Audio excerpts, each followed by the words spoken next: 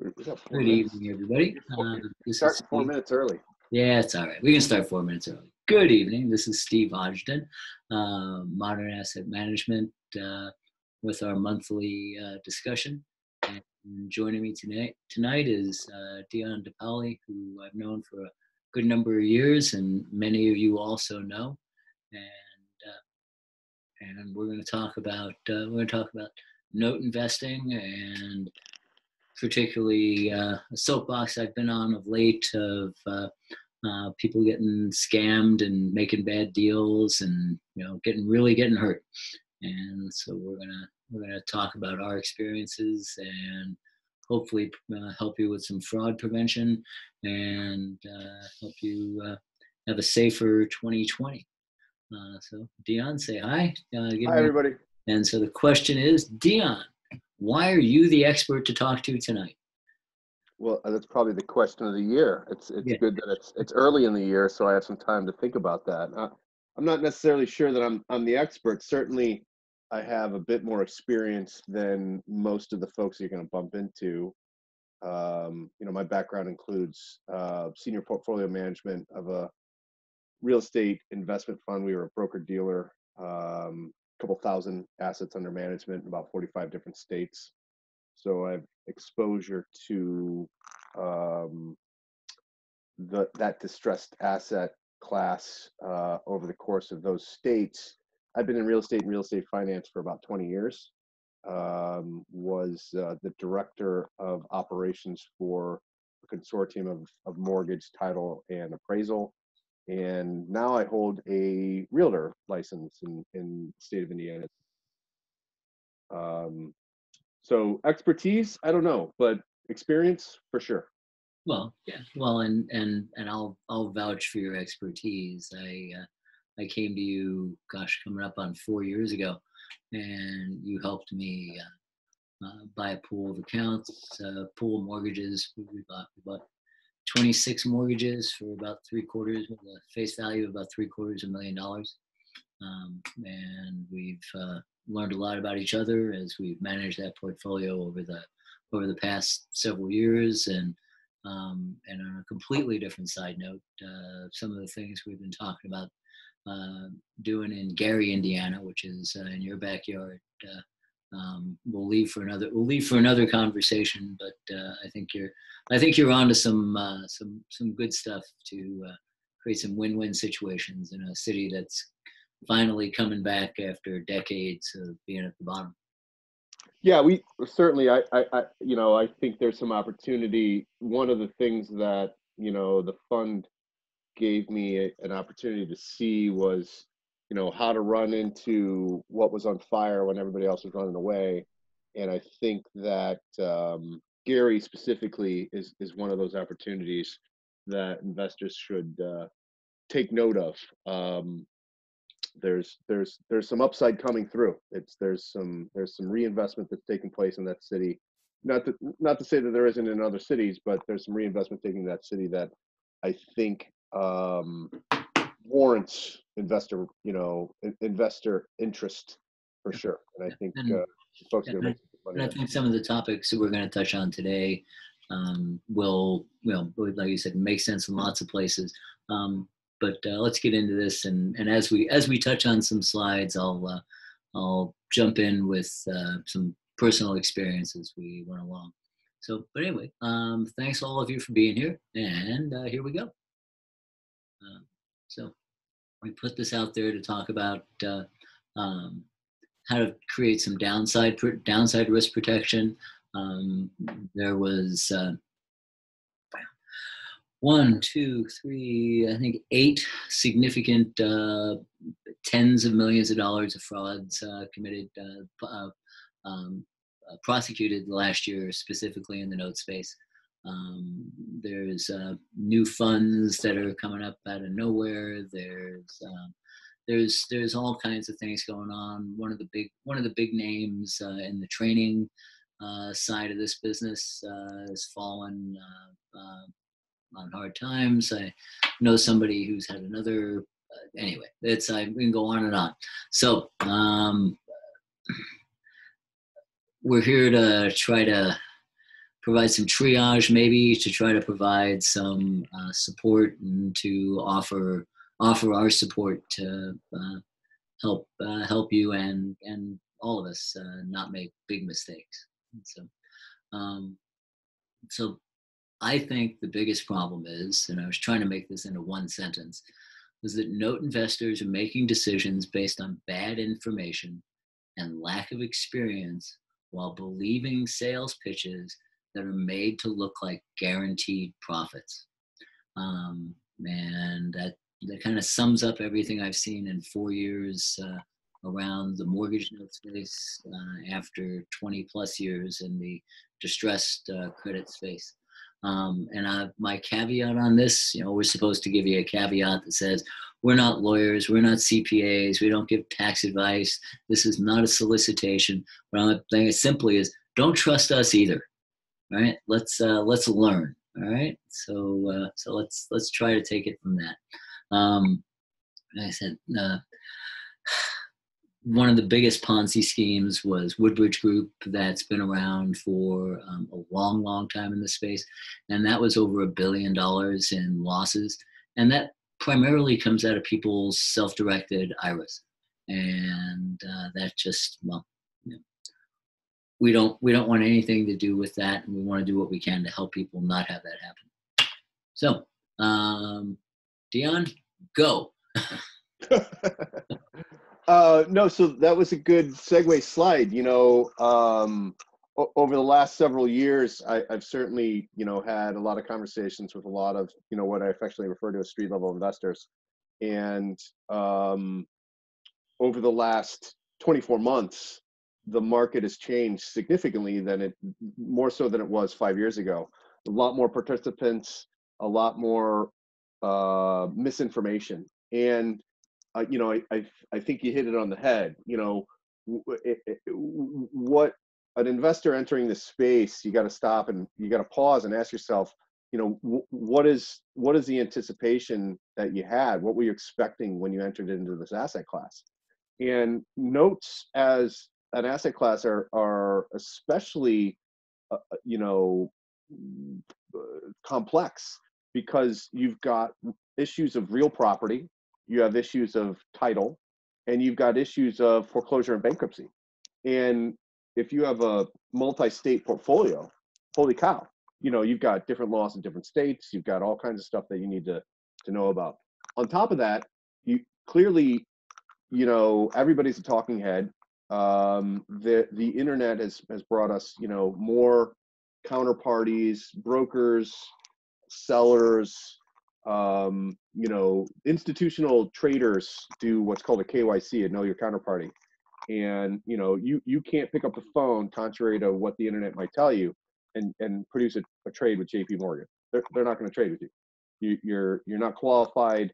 Whether you could have $1 billion, you can beat your chest all you want, but if you've never bought a series of loans in an institutional capacity, you're not going to qualify as a counterparty for them.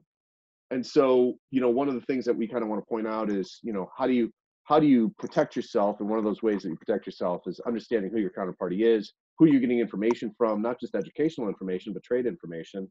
Who is the actual counterparty that you're trading with? Brokers are stepping into the way.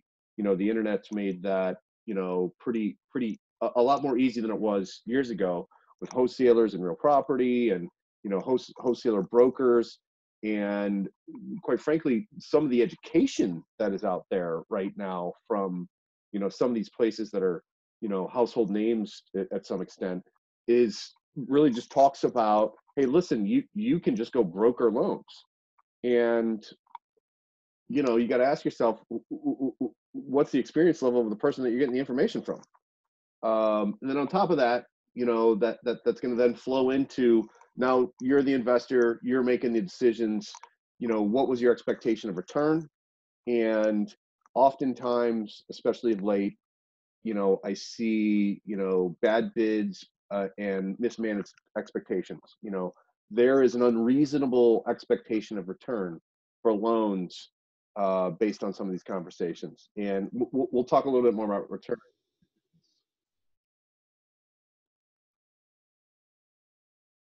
So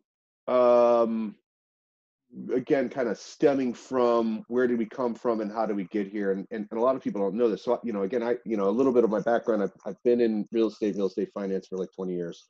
I ran a fixed income broker dealer. I was a senior portfolio manager of that. We were invested in 45 different states, a couple thousand assets. Our primary vehicle for investment were whole loan mortgages, not because we were smart prior to crash. We had to just deal with the portfolio that we had. I was originally hired in as the trading desk, and I took over portfolio management. So when we look at where we came from in 2007, a lot of this distressed market didn't exist.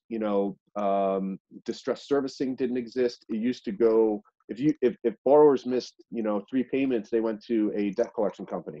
Now we have specialized distressed debt servicing companies. And, probably all the way up until 2014, there really wasn't a lot of street level investor participation. The market is still controlled by institutional investors. But that's, there's certainly influences that are changing that. But one of the reasons that street level investors got involved in notes was because the real property for fix and flip was extremely limited because everybody was getting foreclosed. So, the investors wanted to get access to that inventory, and, the sales pitch started that, hey, if you start buying the paper, then you can be the bank and that'll give you access to those assets. And that's not necessarily untrue, but, there's a caveat to that we'll touch on in a minute or two. Today, there's more street level investors than ever.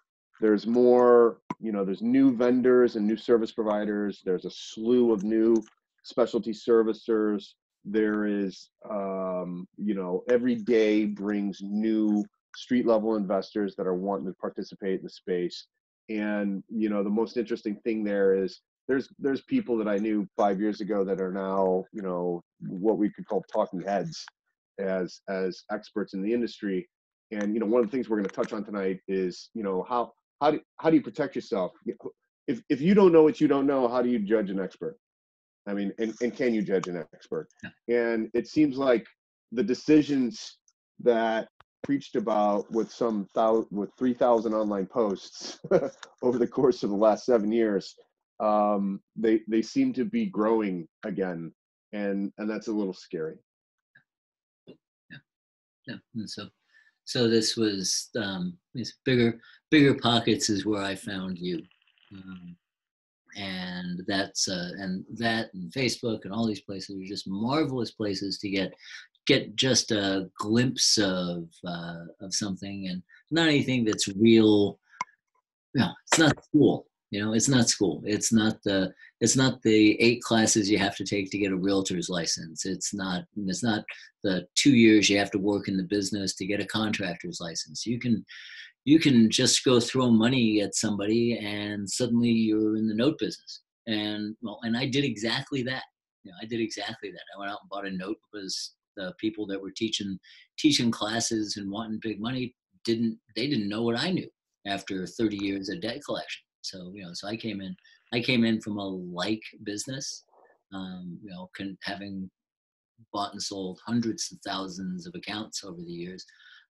And turns out 3 months in, I realized I didn't know anything.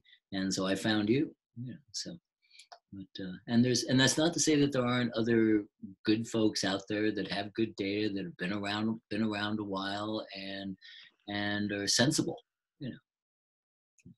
but it's people with a year experience setting up funds and taking people's retirement income, retirement savings, and betting it on real estate going up is just it's just not. Anyway, that's why we're here.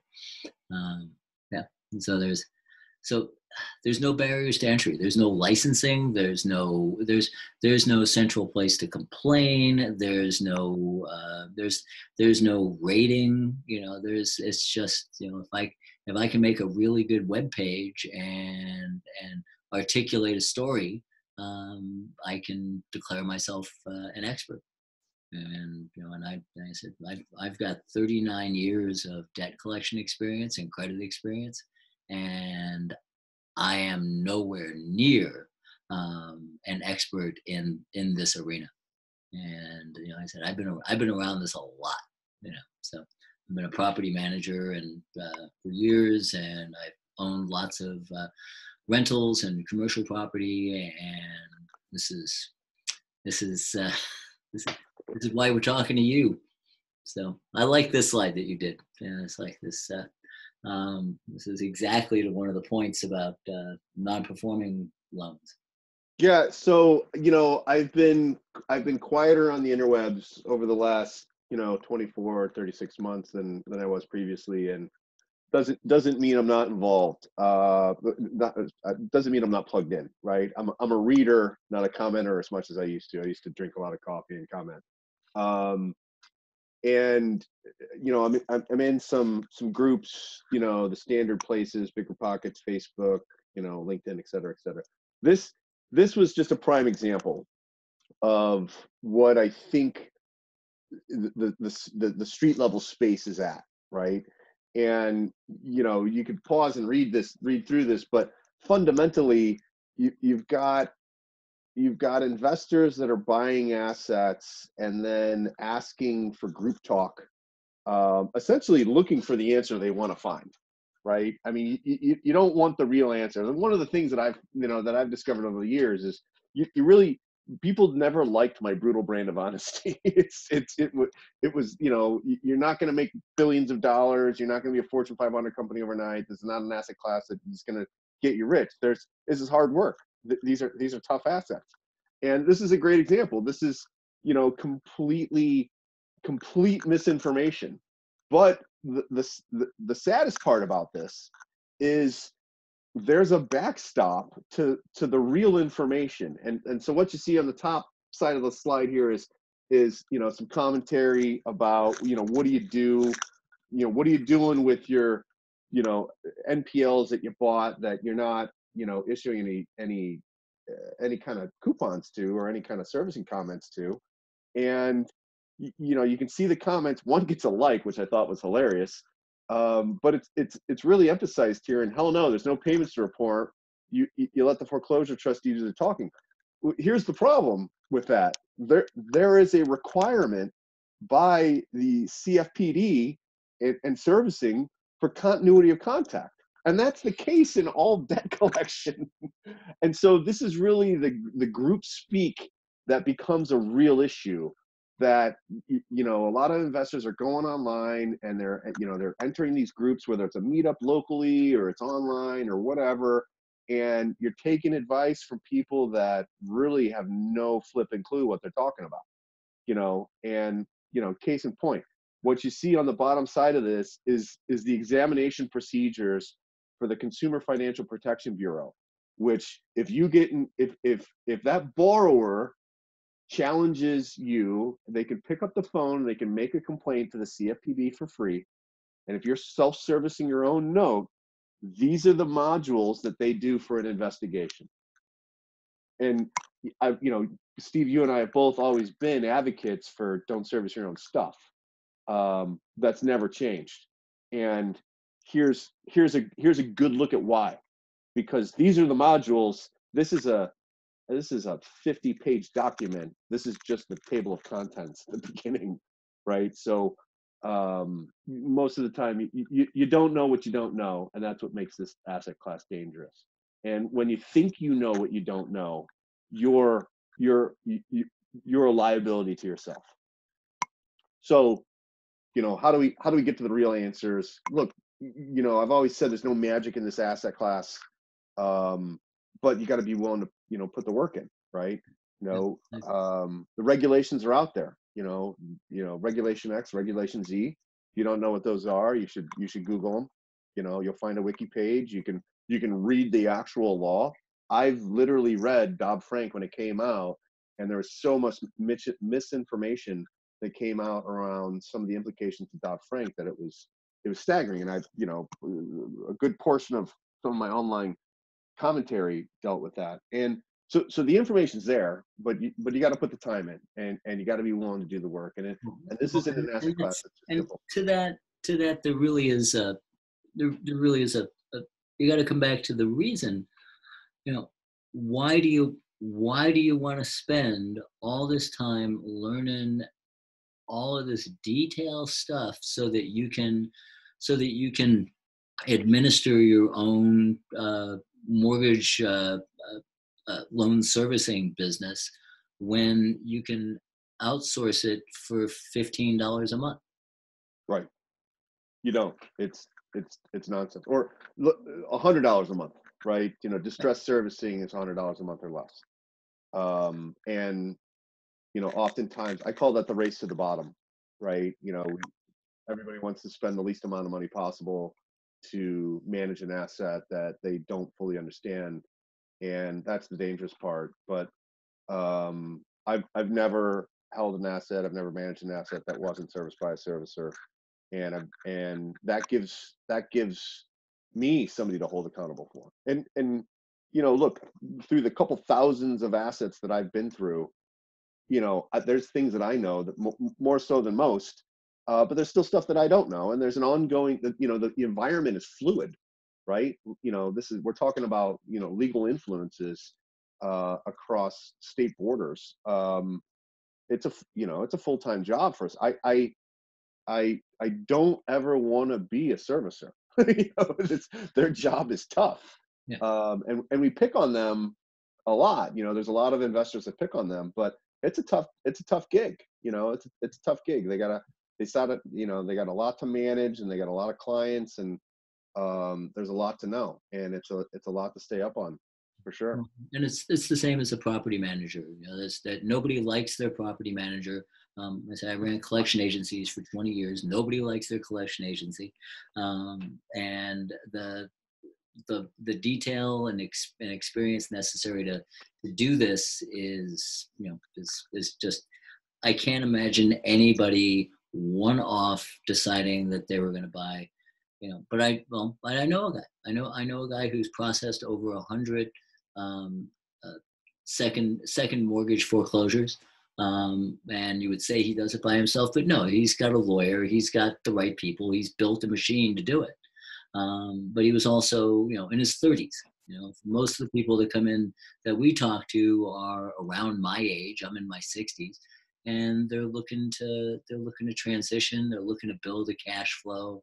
Some of the younger guys are looking to hit home runs, um, doing non-performing, and non-performing is okay, but again, even more work and lots of regulatory issues when you consider that you're trying to take somebody's house from them. Yeah. So I've been to all these places on this screen and a whole bunch more. I went I, off and I just want to point out before we go any further, because Steve's made some modifications to these slides, right? You changed your picture out. I still ended up with my same. That's funny. All right. That's fair. It looks so much younger in that one. Well, yeah, it's 5 years ago. It's been a tough 5 years. Oh, wait, it's been the 5 years I've been in notes. There you go. So, yeah, so like I said, I've been everywhere. I've done everything. I've taken every 2 hour this, half day that, 3 day whatever, and like I said, there isn't a curriculum. There isn't a syllabus on how to learn how to do this. No, it's what's funny, Steve, too, is one of the most common questions on the interwebs is that drive through order list of how do I do due diligence. And to speak to the question here of what makes a guru, it seems that the guru is the one that delivered that answer. And oftentimes we've been the poo-pooers of that. And fundamentally, when you go and talk to the people that subscribe to that cookie cutter template kind of idea or boilerplate approach to whole loan investing, those are the folks that got burned because it's not cookie cutter. this is not a homogenic asset class. It's not. Real property isn't homogenous. 123 Main Street is not the same as 234 Main Street. And the same can be said when you attach financing to it, to the nth degree. And unfortunately, today's day and age, we think we have access to this information, but the average person, look, they want to spend, a minute reading information. They want to consider themselves an expert. And that's when it gets very, very dangerous.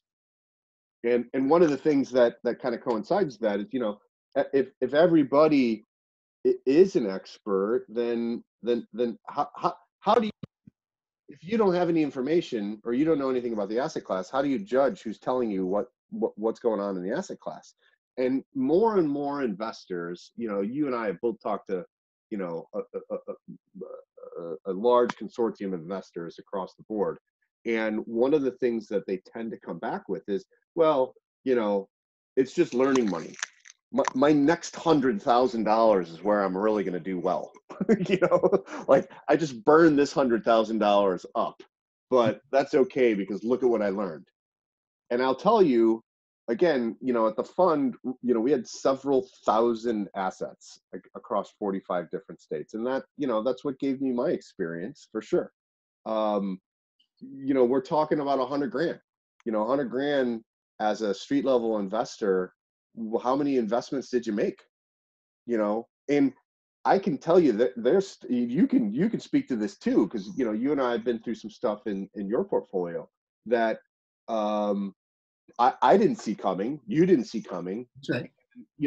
And that's one of the barriers to this asset class, is that there's just stuff that you don't know until it slaps you in the face. Yeah. Well, and to that, so before I decided to buy performing firsts, I was going to follow what my experience has been, and I was going to buy non-performing seconds. And one of the people very successful in the space told me that to start, I needed to buy 5 because 2 were going to go bad, 2 were going to break even, and 1 was going to be the home run. And I thought, why would I knowingly take a 40% loss out the door? Right. Why would I do that? So I bought, what did I buy? We bought 33. Well, we've got 33 performing mortgages that have been in and out of our machine the last 4 years.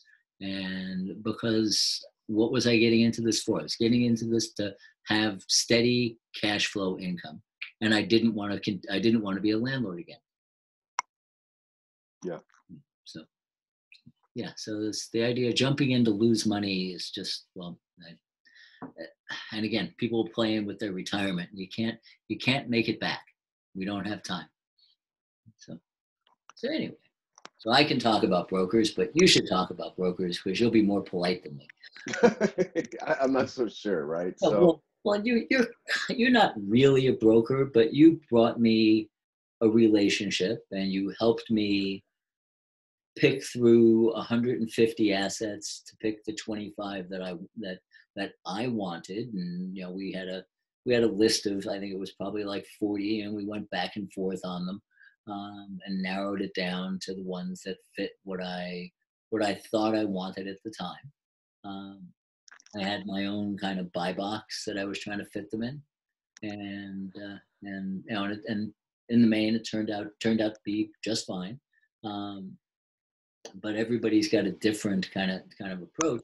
The brokers and the trade desks, my first note I bought was a contract for deed, which I didn't know what that was, from a Harbor portfolio batch, and I paid $13,000 for a note that the broker paid $9,000 for, and Yeah. and none of that was disclosed. I pieced that together, over time. And again, you can't do that in a real estate transaction. Fees have to be disclosed. I mean, everybody's got to know what the other side is.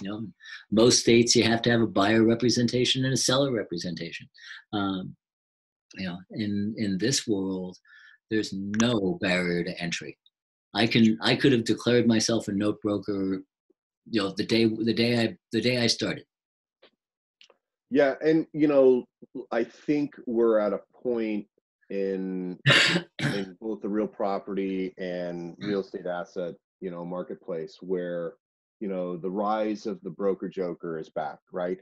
And we call them different words. In the real property segment, there's the wholesaler, and we refer to them in the note broker space as just broker jokers, and fundamentally what they are is they're desk jockeys, which I have to be a little cautionary, because I broker. I'm a real estate broker, and I broker loans, and certainly we all started with a minimal level of experience, and so I'm not unappreciative of that. And some of the educational material that's out there is really geared towards talking people through, hey, look, start as a broker, and and then turn into an investor. And so if you're the investor, the only one looking out for your interest, from me, from you, from whoever it is you. It's your money, and so you got to start there. And kind of goes back to a little to know your counterparty, you know, circumstances. Is it used to be a huge problem back in the day in 2009. I could tell you a story. I'll tell you a brief story where I passed around, I don't know, I think I had a 100-unit portfolio out in the market, and long story short, it came back to me. I jumped on a conference call under a different alias, and there were 6 brokers on the phone. Everybody wanted 2%, and the guy who I actually sent it to was on the phone representing it was his.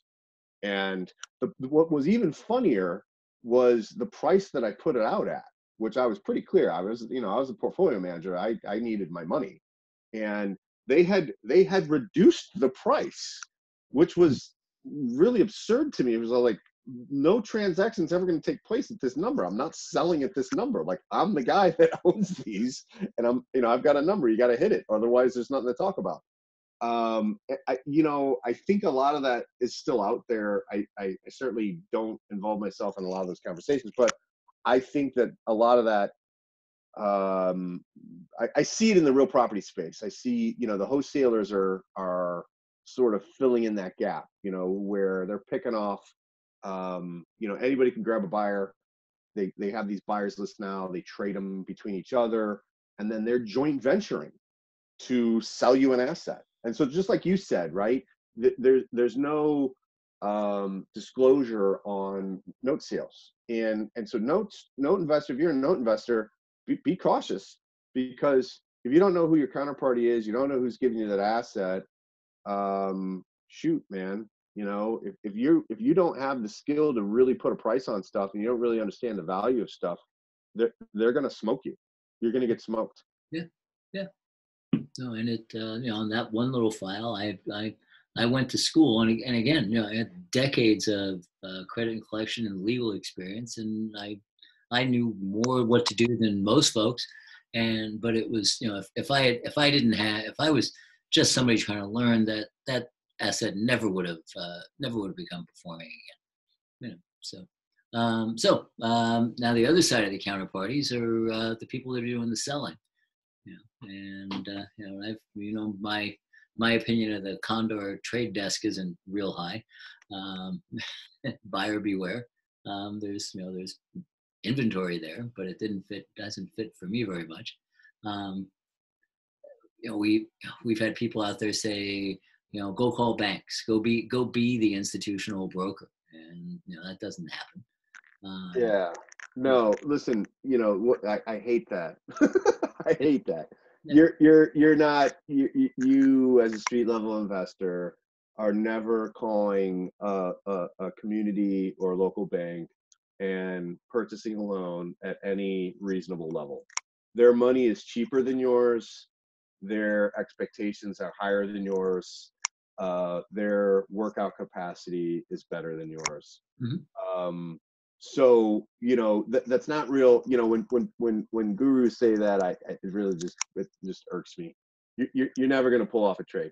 Just the same way that you're not going to pull off a trade at a high institutional level. You don't have enough capital, you don't have enough experience. The bank doesn't need you. Their capital is cheaper than yours. And this is the barrier of entry for investors when it comes to sellers. So where do you find a seller? Look, that doesn't mean that there aren't assets available out there in the marketplace. You know, assets are worked through, they're passed down from institution to institution. The street is nowhere near the top of the list.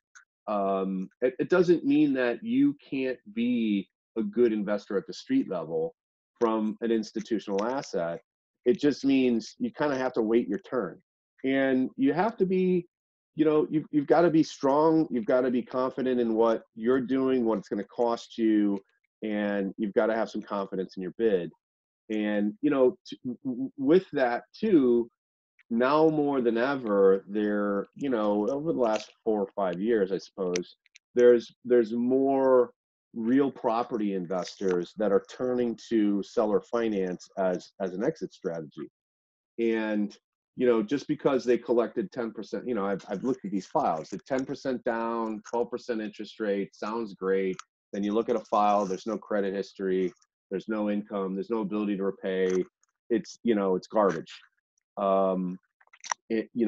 So there's deals out there, there's sellers out there, both in the private market and the institutional market. You talked about one of the counterparties that I play with a lot, and I still have a lot of institutional relationships. From their perspective, it's a function of, I can sell it to you, Mr. Street Level Investor, give me a good bid because I can execute at this level. And that's, and we get frustrated with that. We get frustrated with the seller that has a capability that's higher than ours, or the competing bid. And, I see that a lot. They come in and they're just kind of, what you would call a vulture bid. And, the bid's not going to be successful because the alternative is I'll just work it out myself. There was a notion back in 2009 and 10 that the banks had to get rid of all of this stuff. That's gone. I mean, there is no FDIC command. There's no regulatory, oversight that's causing what's called the Texas ratio, which is the default ratio held by a financial institution for deposits, to liquidate. Everybody's in good standing. So there's no requirement for them to liquidate. There is no fire sale anymore. And so now look, you need to know who your counterparty is. You need to understand, are you getting it from a broker? Are you getting it from a seller? There's different ideas if that was institutionally originated or privately originated. And what's caused it to be discounted. The institutional seller is going to know a lot more about their asset than the private seller. So if you were to start somewhere, you could start with this private seller, and it's probably a little bit more of a table negotiation. Institutional guy, the number's the number, otherwise leave me alone.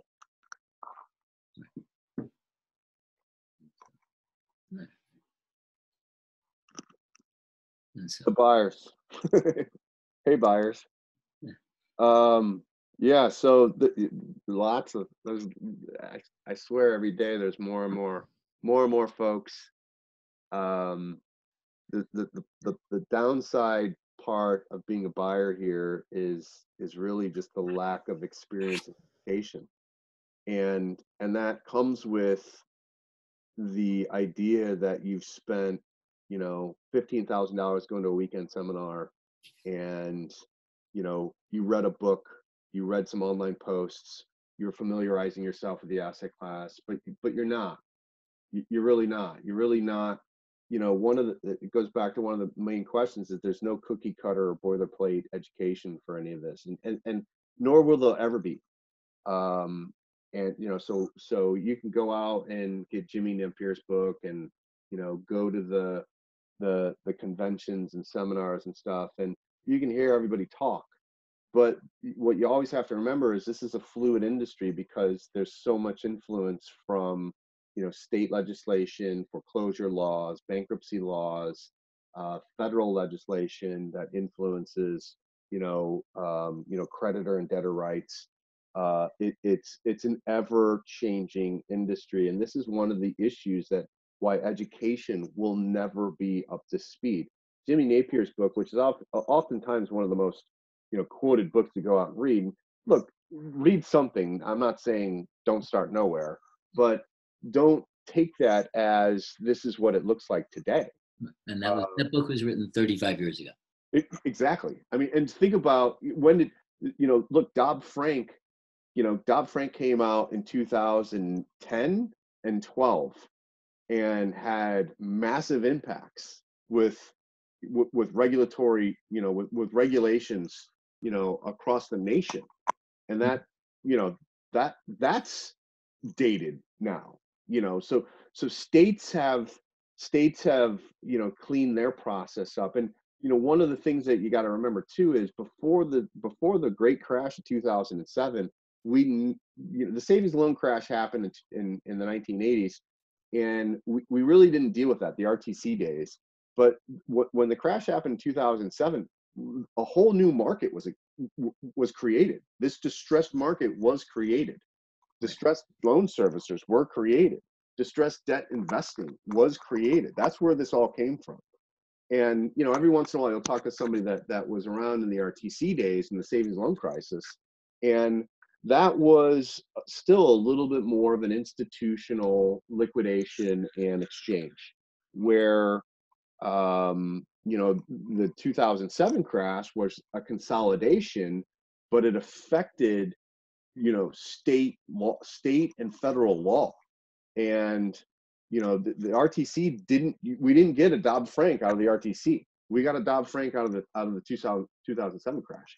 And then a lot of that had to do with the market changing with the way that we finance stuff, which was the growth of securitization, right? And Mhm. go watch The Big Short, excellent movie.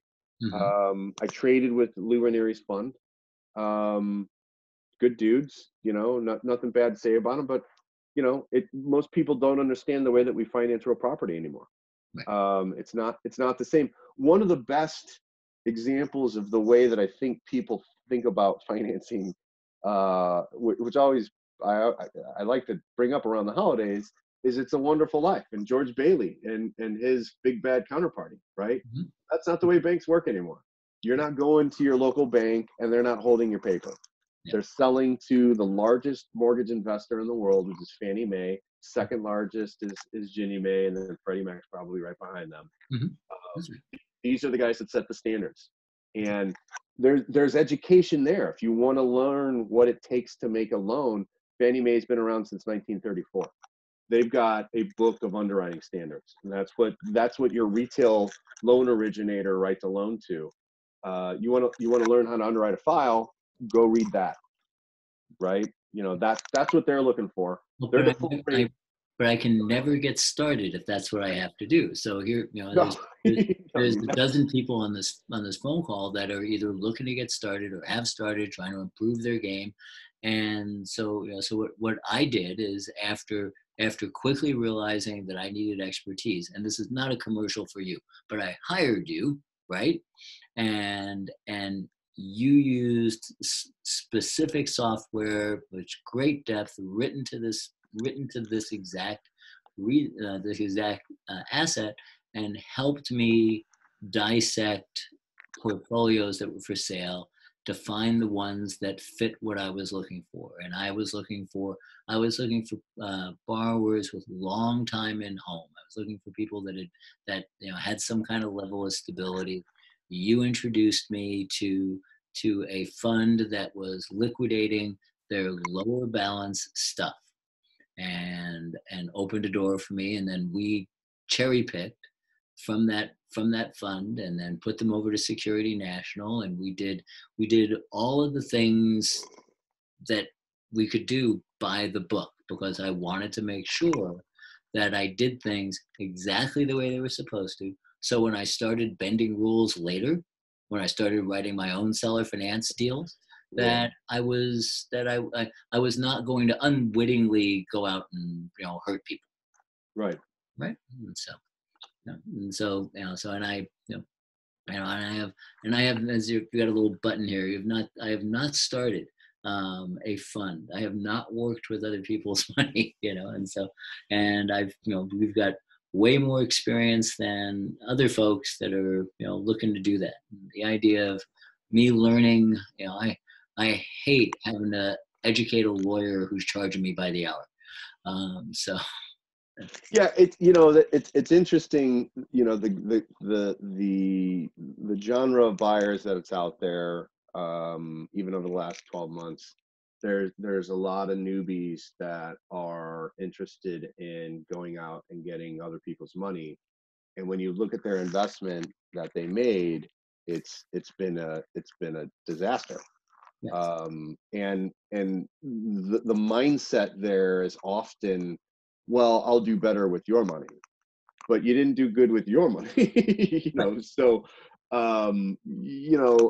it's there's lots of, the second lien investor, which, I'll poke at too. I often pick on that. I've been picking on it for forever, certainly as long as you've known me. And I don't like the second lien investor because it's exactly what you mentioned earlier, where it's, what they get solicited is buy a series of these assets because, you're going to have such a great loss. But don't worry, there's sure to be one home run in this that makes up for everything. And that is just utter flipping nonsense. The reality is, and I want this to sink in for all the viewers at home, is if you're buying institutional, if you're a downstream from an institution, make no bones about it. I know more than you. Oftentimes they know more than me, and you're outgunned, Hmm. right? And that's really what it is. I had a very good conversation with a trade desk recently. I'll just use as an example, where even in our software model, we have time and expenses all built out. And he slapped me in the face with, he's like, dude, you're at an 18-month disposition. He's like, that I can get this done in a judicial state in 12 months. And he literally spelled it out in a, page and a half email on how he's doing it. And I was blown out of the water. I was like, wow, you guys are managing your assets very well.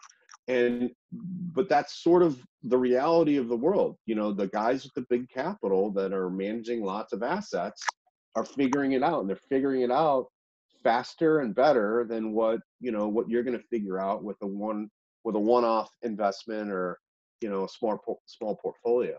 And Right. that's what I'm gonna move us along. We're running up yeah, on time. We've yep, spent more than a half an hour telling people don't do this. right, So so let's go into why, why should you do this, and yeah, does it fit? Um, this slide, you're comparing the market rate of return from the S&P and the MBS world, right? right. So, So just we're giving ourselves some anchor back to reality, right? I think a lot of investors approach this asset class with unrealistic expectations of return. So what's cash flow worth, and what's an illiquid asset worth, right? I think that's the caveat to this slide. mhm. The S&P really isn't some great performance. You can stick your money anywhere. You get to be the driver. Everybody wants to self-direct their own IRAs nowadays. They can read into this, but mortgage-backed securities are considered a little bit of a notch above treasury bills. They're relatively, they're not overly risky, quote unquote. And in the equities market, you can certainly earn, 8%, and you're going to pay a fee. Maybe you're netting, 6 or 7, depending on who your IRA or your RIA is. So just a benchmark for us to, anchor ourselves. Mhm. The next two slides here are some of the most recent Fannie Mae large portfolio sales, just to give us an idea of trade levels. Again, they can pause and read through these. but what this speaks to is there is no uniform bid. You know, I call it barstool banter, right? Where, yeah, I bought a non-performing loan for 50% on 50 cents on the dollar, or I bought a, you know, second lien, or I bought a whatever. There's so much more detail that needs to be involved in that discussion that it doesn't, none of that makes sense. Yeah, and the easy comparison is how much does a car cost, Right. right? And so I highlighted two things here to talk about yield. And so here's a reperforming sale. So these are loans back to making payments. And I think the rule is they had to have made 3 or 6 or something. That the note rate was 3.5%. And that file sold for 97% of what it was The of, bounce. of principal. Yeah. Right? So Less than a nickel. yeah, and so that's letting it right, and these are the big sales. This isn't me saying I'd like to buy a mortgage this month, right? Right. Right. So this is, we're looking at 30, 50, $70,000 notes, or smaller. Um, and I'm hanging my hat on a 10% coupon, hoping to net 8, right? Right. Yeah. And your competition, this is your competition. Yeah. Make Yeah. no bones about it. Yeah. Right. That's right. That's right. And they're satisfied with a note rate of 3.5%. Well, because their cost of funds is way different than mine. Yeah. They're borrowing from the other side of the federal window and giving it to this side. And so that brings us back to where do you look for paper? And you've talked about private versus institutional. There's bad players in the institutions too. There've been some people out there have been writing. Aquin and Harbor loans have been problematic, being grossly over actual real asset value. Um, Almost everybody who is talks about the seller finance space will tell you that you can sell something on credit for more money than you can sell it for cash, and that is true. But then when you turn around and sell an inflated mortgage, you buy an inflated mortgage, you're walking into trouble there too. So, Yeah. So this is part of the understanding what it is you're buying and what the real value is. financing does not increase the value of the collateral. That's right. That's right. Right. I mean, Yeah. that's the statement, right? Yeah. And Yeah. yeah, and so, look, there's certainly some high coupon paper out there. You see high coupons from privately originated paper, and the reason why is there is generally a lack of adherence to a standard underwriting organization, right? So That's right. Fannie Mae being the most well-known underwriting established in the marketplace. Steve, when Steve goes and sells, or seller finance a property in wherever, he's not drilling through an underwriting process like a loan broker is, a retail loan originator has to, in order to sell that loan to Fannie Mae. Doesn't mean that he doesn't have qualifications, right?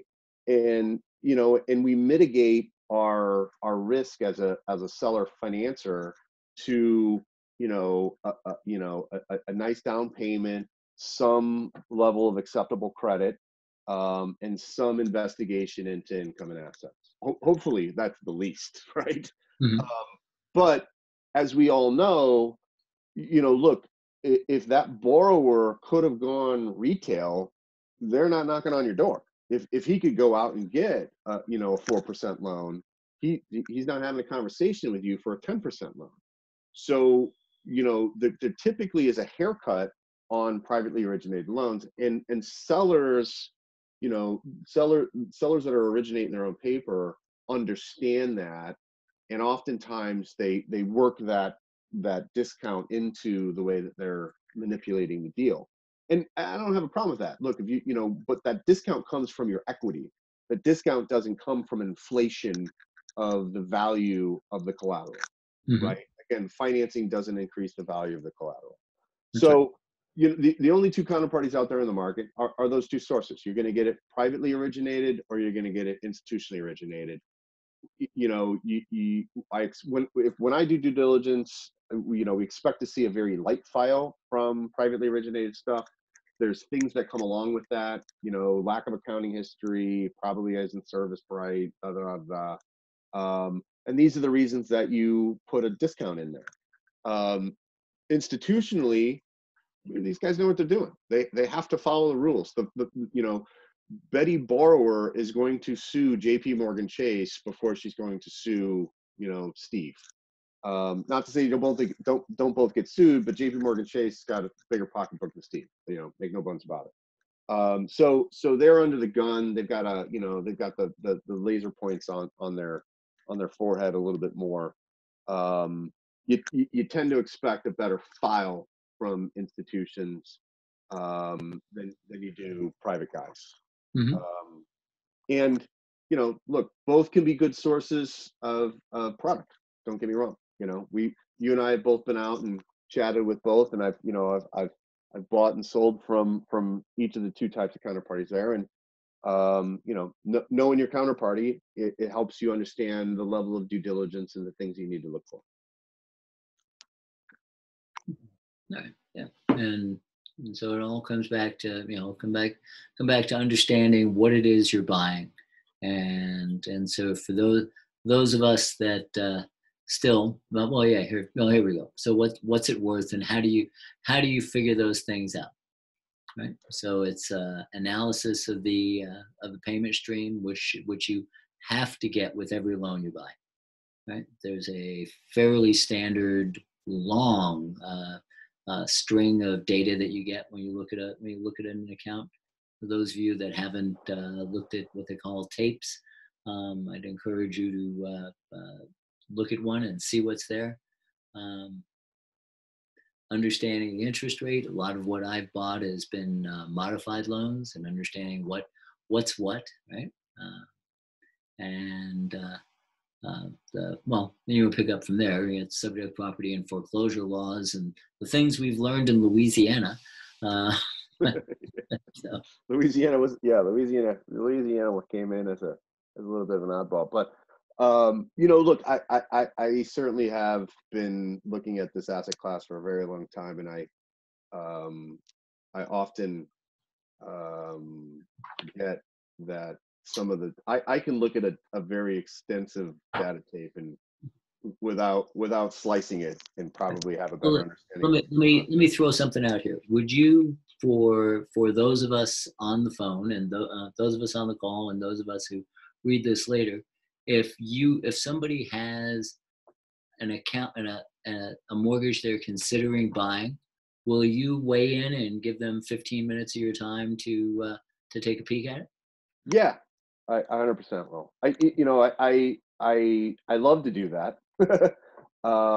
And I'm more than happy to take a peek, and give my opinion. One of the things, if you know me from any of the 3,000 posts I have online or the couple of videos that Steve and I have done, don't get me wrong, I always have an opinion.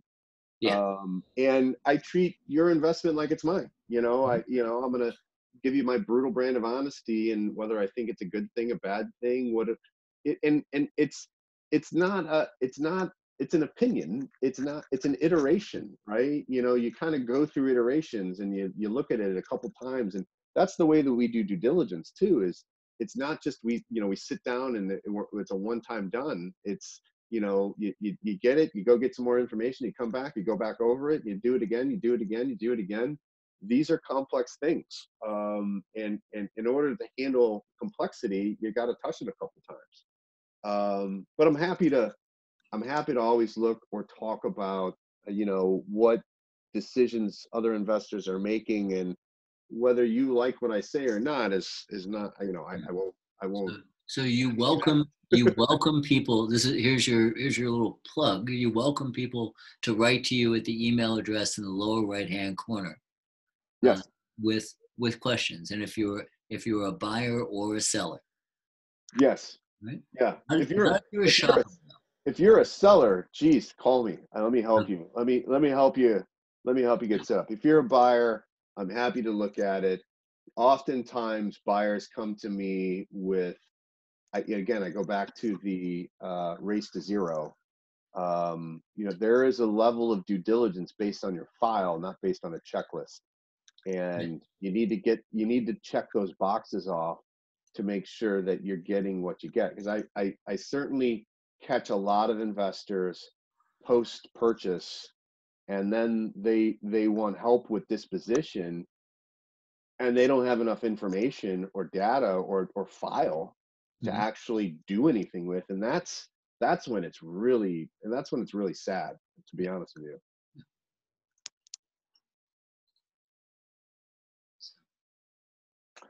So I love this equation. Uh-huh. Right. So the rule of 72, like, so, whatever. I talk to a lot of investors, and I have a series of interview questions that just come out naturally over the course of time. And one of the things that we always talk about is, what's the expectation of return, and what's your plan. And so, if you take the example of, I've got $100,000, we all want to quadruple that for sure. Like, that's a no-brainer.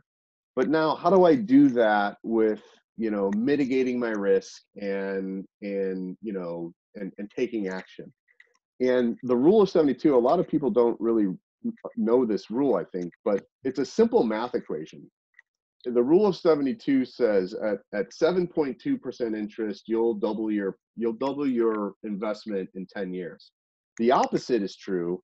In 10 years, you'll double your investment at 7.2%. So if you divide the rate of return that you're looking at by 72, it should give you the time. It's not an exact equation. It's not an IRR, right? It's not meant to be that. It's meant to be quick and easy. There's a rule of 69.3 or 69.6 and a rule of 69, and you get a little closer to being accurate. But one of the key things here is that I see a lot of people get attracted to the non-performing loan space, which is a lot of the same reason that people get attracted to the fix and flip space for real property is, well, I want to make the big profits immediately. And that's blinded by the risk that comes with that. I mean, non-performing loans, fix and flip real property, you're stepping into an asset that is greatly distressed, that requires capital injection, that is illiquid until the point of sale, right? It's not where you want to start. Most newbies, it's never, and most of the people that I talk to, I'm like, you're not ready for that. You don't have the capital capacity, and you don't want to expose all the capital that you have. So what you should do is get familiar with the asset class. When it comes to loans, I'm a big advocate of go buy something that's got some cash flow to it. Get your first loan and get paid. Don't go get your first loan and have it be something that you got to dump money into. Again, back to the second lien kind of invest in genre, where people are buying second liens that are, 40, 50, $100,000 balances for a couple $1,000. The guy who sold that to you realizes the collectability of that is nil. You just didn't. Mhm. And the same thing comes with NPLs. NPLs, there's a lot of risk. It's not cut out for everybody. There's a lot of things that come with NPLs. You get no interior inspections, and a lot of people play with this space and talk themselves out of it, but don't realize they talk themselves out of it. You don't know. Like Steve, you and I in the MAN portfolio, we had the one asset. Remember, it was Modern Home USA, Main Street USA, beautiful on the outside. Mhm. The borrower finally got foreclosed. We got interior pictures, and it's trashed, Yeah. right? Holes in the wall, things are broken. And you would have never known that from the idea of pride of ownership, which is one of the things that everybody talks about. You can get this That's pride right. of ownership from exterior. Yeah. Uh, And but the place looked great on the outside. Nice little house in a good neighborhood, and he and his rage flooded the basement and created a mold problem just to get the last word in on the way out the door. Uh, Yeah. so I have had one foreclosure where the inside was rent ready, Yeah. right? The property always looks that you want to see what the property looks like. It always looks like the mortgage payments. It's true. Yeah. It's true. So, so So that, but if that's your game, and I like rehabs, I think they're great fun. But I can't do them all over the country. If I'm going to play the NPN game, if I'm going to play non-performing game, why don't I just go buy REOs? Unless I'm going to go play the seconds game that you of course don't care for, but because that's gambling, and know that I'm going to be a rehab. I'm gonna be living the HGTV life, which is not fun. I've been there. Yeah. yeah, and and that's obviously one of the other situations that an investor has to realize, that you get into that NPL game and you really need your boots on the ground. You got to have reliable contractors and agents, which I'll plug myself again. We're a licensed brokerage. I'm a licensed broker. We do have a nationwide network that we do help investors identify and assign assets into qualified REO brokers that we help them establish. But coming with that, 123 Main Street, you still need a contractor, and that contractor still needs to be established. And these guys don't care. Nobody's ever going to care about your money more than you. It's That's your right. money. That's You right. know. That's right. And being one little investor in a town, in Cleveland, with just one asset, nobody's going to give you any attention, and nor should they. They should be taking care of real customers, which is we continue to work on ideas for Gary, where if I owned 40 assets there, well, now somebody's going to pay attention to me, Right. right? And so I think that's more the play. You identify what you're trying to accomplish. You make sure that all those reality checks line up, and then you find something you can execute again and again and again. Right. And one of the mistakes that I made is I bought notes in 12 states. I did not need to do that. I did not need to do that. I could have easily bought them in two Right. and simplified. I've had to make friends with attorneys and bankruptcy trustees and all these people along the way that I didn't need to. Right. And so, It's certainly so I want to touch on the return expectations. oh yeah, do that because we're past time. So Yeah. So look, when we bid non-performing loans, we bid them to a 20% IRR, true discounted value of money, 20% IRR based on time and capital input. For servicing, uh, you calculate your servicing. If you can't afford servicing, you don't have the right bid, and legal fees, and it's you're throwing a dart at a board when it comes to repair value, right? But you do your best, err on the side of heavy, and see if you win the bid.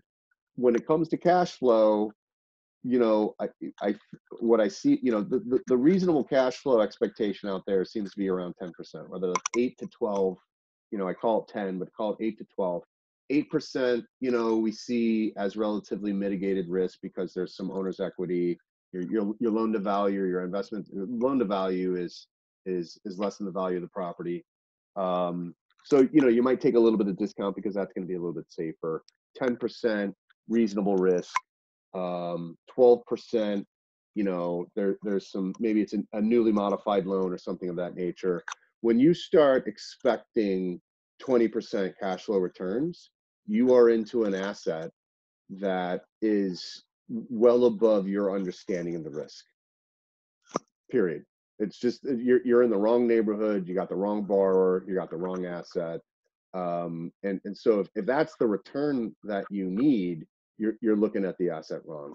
And with that, it's okay to create a portfolio dynamic to your available capital, saying, you know, I got $100,000 that I want to put out, and you can go earn 10%, you know, over the course of 2 or 3 years, and then bifurcate your investments a little bit, or diversify is really probably the better word. To diversify your investments a little bit and start to take a little bit more risk after you have exposure to the asset class and you start to understand a little bit.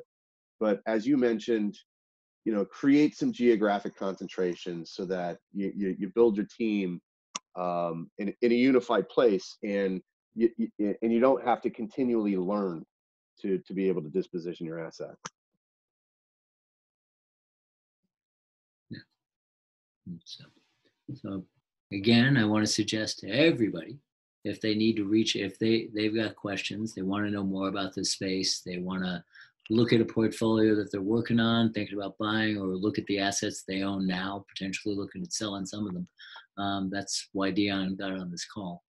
Um, I've been working with him for, well, now I said 3.5 years, coming up on 4, and well, we're still friends. you you challenge that every once in a I while, do, I do, I do, no, I do. we have, you know, look, it's one of the nice things I like about this business is a lot of my counterparties and a lot of my investors have become good friends, and I appreciate that, and I think there's a lot of good people out there. I take a lot of pride in helping people out.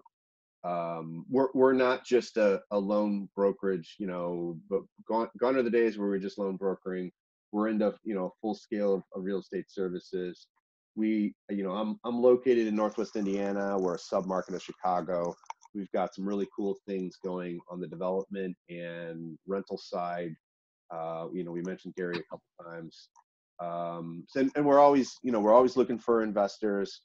I have experience with portfolio management. I have experience with risk mitigation in that sense, and I enjoy helping people, you know, self-design their investment and their strategy. So, you know, I'm happy to. I'm a phone call away. I'm happy to talk about it, and, you know, based on that phone call, if we can do work, then we'll do it. If not, we had a nice phone call for sure. I talk on the phone a lot. Yes, you do. So I'm going to open it up real quick. If anybody's got a burning desire or a question that they want to raise, you can either quick chat and or throw it Shout, out there. Like I said, we shout won't. out shout out to Jim Myers, right? Hey, Jim. Yeah, hey Jim. No. Um, Does everybody know that there's like a chat button somewhere? yeah, everybody does, I think. But if they don't, the best email address is dion.revest at gmail. Oh, and it's John. Um, how did John wants to know, why did I figure out I could trust Dion when I first started with him? Well, John, it was clearly my good books. Well, it was 2,000 bigger pocket posts crying bullshit on other people. Yeah. He's too young to be a curmudgeon, but he is. Um, and we spent a fair amount of time talking. We looked at a lot of assets, went back and forth on this for months before I pulled the trigger. It was some background research I did, proof of experience. I've been buying and selling credit cards and payday loans and all that sort of stuff for a long time, and I can't always smell a scam because I've been caught a couple times. But he showed me he knows more than me, and I never want to be the smartest guy in the room. You know, one thing I'll just add to that for my own accord, is my approach. And again, back to my relationship with you. You and I are friends, right? You know, 3.5 years, 4 years. You know, we've met each other in person. I've been to California. We've done some meetups. this isn't, I'm not, I didn't broker you alone and never pick up the phone. That's right. And this is often the case with a lot of the clients that come through. You're going to have questions, and I expect to field those questions for you. You know, oftentimes I probably sell myself short. You know, I'm not your capital manager. I'm not an investment fund. I never, you know, I never went back out and raised a fund. But we're here. If we did your transaction, and oftentimes that included a package of due diligence and, you know, and product sales. I have a very good understanding of your asset, and I understand the work that we put into it.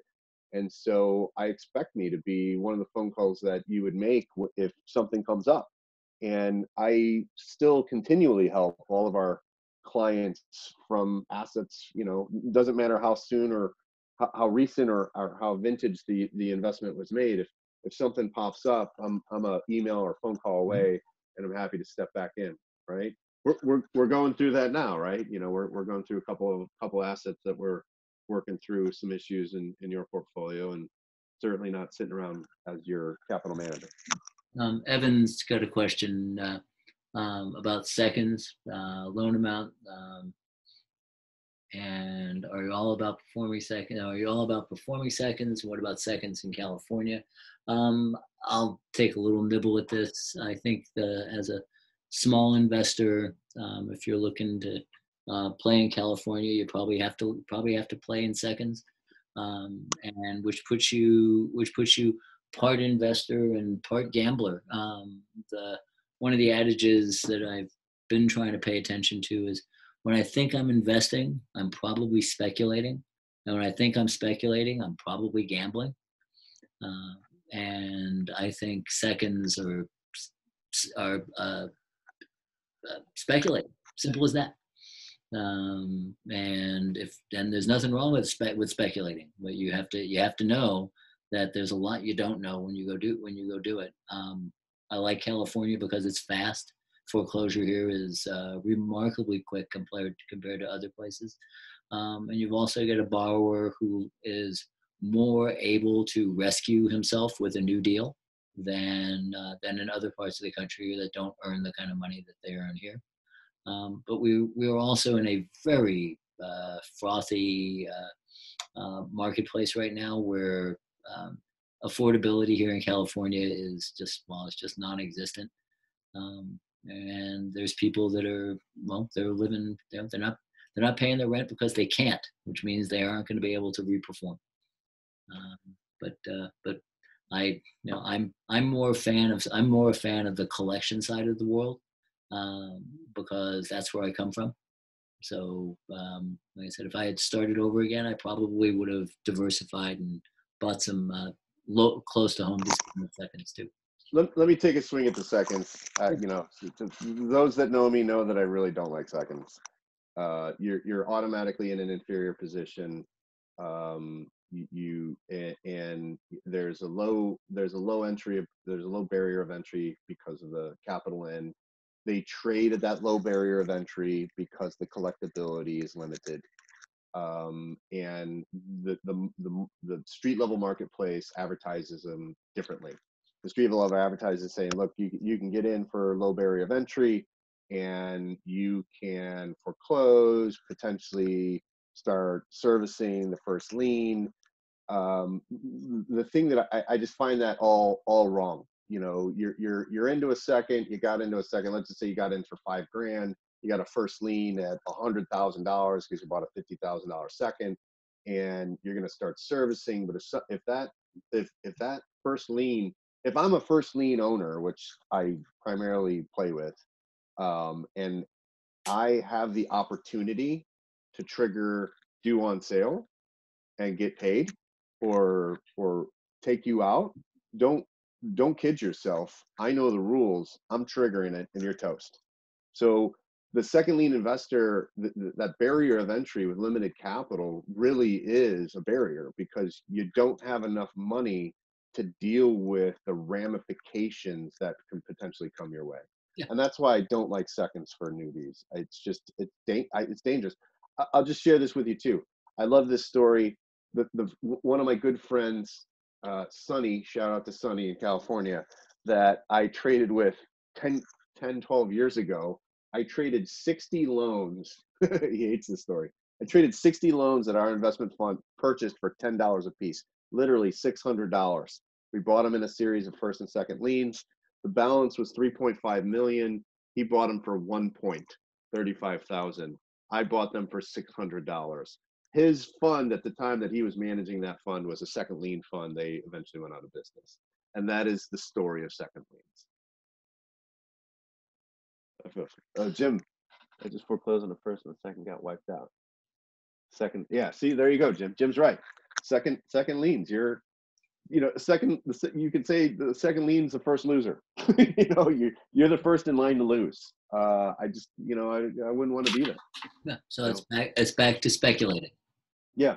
Yeah. And there's nothing wrong with that, but that's a different conversation than building an investment quality cash flow stream. Yeah, that's a good way to articulate it, right? It's if that's what you're doing, you're just out kind of gambling with some money, and great, go gamble. Go do it. Maybe you win, maybe you don't, but you're not building a portfolio. You're not building wealth. You're not really putting a real plan in that you're going to be able to manage. I don't. So Matt just asked the question: if I could get 8% in a fund, why would I do that rather than buy an 8 or 10% first performing note? And I have some investments that pay. I've got some money in some publicly traded REITs. I got some money in a couple of larger private REITs that are paying a decent yield. But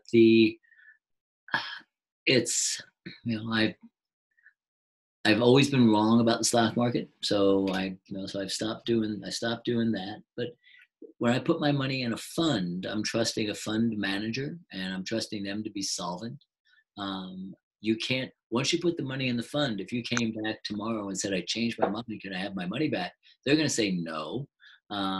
It's gone. It's gone. It's completely illiquid. I own the first. I can sell it. I can control it. They don't pay. I can decide whether I want to give them a modification or whether I want to foreclose. I've got complete control. My name is on title, right? And my name is recorded against that property. There is a lien. In a fund, like I said, the November issue of the Paper Source, $2.3 billion stolen from note investors in 2019. And but Bill Moncaro just names company after company. McKinley Mortgage, Fiscal Concierge, Global Credit Recovery, Madison Timber, Vision Quest Wealth Manager, on and on. And I know people that are running funds that are doing their darndest and are as honest as can be, and things change. I think, Steve, too, look, I think it's a matter of investor preference. Return is return. I always like to say, get married to the return, not the asset, right? So investor preference, some investors want to have some notation of hands-on capability. When we talk about returns, when I talk about returns, I talk about it in a little bit of a static sense in 10 and 20%. There's a bell curve to returns. It doesn't mean that you can't outmanage that, that standard return. And certainly you can, but number one, you've got to be able to get into the trade to make it work. And then number two, you've got to be able to manage your way to a successful return. And, to do that, you've got to have some decent understanding of the asset class, whether you're investing in timber, gold, or whole loans, or real property. Mm-hmm. And a lot of people, especially in today's day and age, they want to control their investments. They want to have some feeling of that control. And I think it's a matter of preference, but it doesn't matter where you get 8 or 10% from, you got 8 or 10%. Mm-hmm. Yeah. And if, and I guess I still can't retire. So I keep thinking if I work on it, I could make it better. You wouldn't if you could, because I remember this conversation 3 years ago when Steve was like, "Yeah, I'm not doing anything," and now he's back to a full debt collection business and all kinds of stuff. So I've only written 2,000 loans since you and I met. All right. Let's wrap up this call. I want to thank everybody for the time. I want to encourage you to let your friends in the space know that Dion's available, and encourage you to reach out to him directly. He's been, he's going to tell you his truth, and for that I'm grateful. So anyway, so thanks for the hour, Dion, and thanks to all of you for hanging in with us. And we do this once a month. Don't know what I'm going to talk about next month, so if anybody's got an idea, we'll do that. So, all right. So you all take care, and we'll see you next time. All right. Thanks, everybody. All right. Thanks, Dion. Bye. Bye, guys.